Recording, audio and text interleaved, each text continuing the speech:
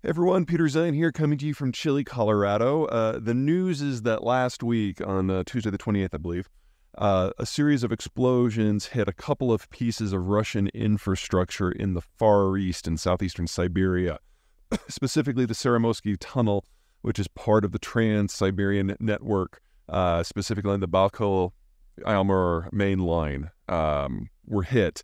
And then a few hours / a day later, details are a little fuzzy, a similar line in the vicinity of the tunnel was also hit, which serves as the backup for the tunnel, a place that they call the Devil's Bridge. Some anonymous Ukrainian security officials have claimed responsibility for the attack. I can't tell you if that is true or not. What I can say is that we've got three things going on here: exports, options, and maintenance. So first, exports. Since the Ukraine war began, the Russians have had it more and more difficult to get their product to market. The Europeans were the natural market. They were the closest for most oil and gas, even a lot of the minerals. And so when they decided for whatever reason to stop buying it, a lot of this stuff ended up in China. And for that, the Trans-Siberian rail system is critical. It provides probably 80% of the cargo capacity for land-based stuff, and more stuff is going on land than ever before. Also, all of these lines, of which there are basically 5. You've got one that's the least important that kind of goes down into Kazakhstan before going over into Urumqi and Zhejiang. That's the least used and the most Frankensteined.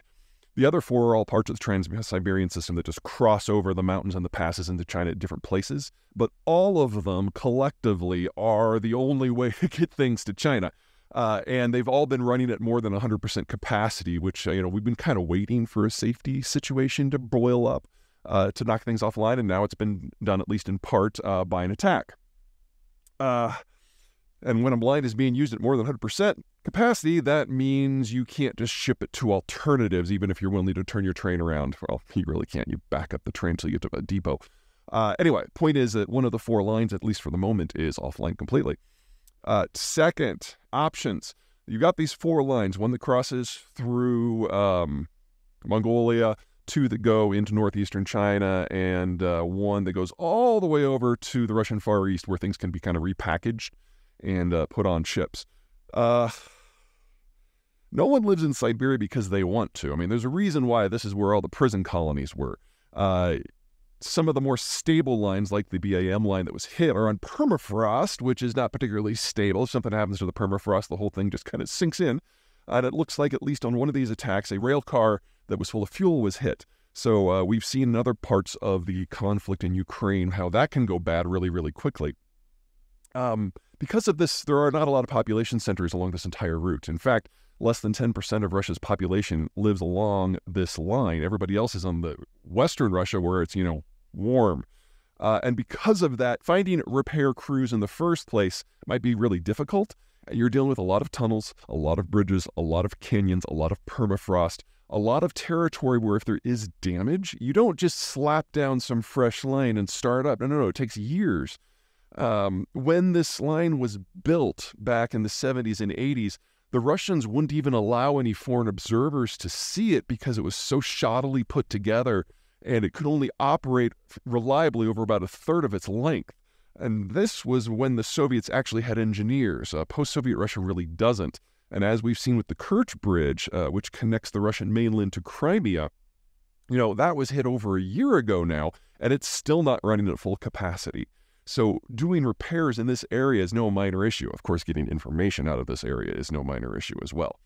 Anyway, third, maintenance. The Russian educational system collapsed 35 years ago. And so there aren't a lot of people who are, I would consider to be fully capable of claiming the term engineer. In fact, the younger of them turned mid-60s this year.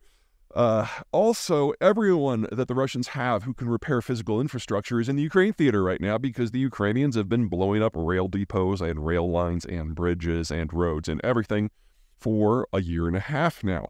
So there just isn't a lot left that the Russians can use if all of a sudden they're getting hit on a very, very exposed, vulnerable place 4,000 miles east of Moscow. If this was the Ukrainians, or really if this was anyone who really means the Russians' ill will. This is an excellent strategy because the Russians barely have the military capacity to patrol their own lands in Western Russia, but in Ukraine, much less 4,000 miles the other direction, 5,000 miles the other direction. This is something that can really hit to the heart of their economic plans in a post-war scenario, because if they can't get the stuff to the Chinese aren't going to pay for it. And there's really only 3 other lines now that this stuff can be shipped in. So if this is real, we're going to find out about it really, really fast, because there's just so many points of exposure and so many failure points throughout this part of the Russian system. It would be an easy way to take down the Russian economy, far more effective than anything we've seen with sanctions so far. All right, that's it. Stay warm.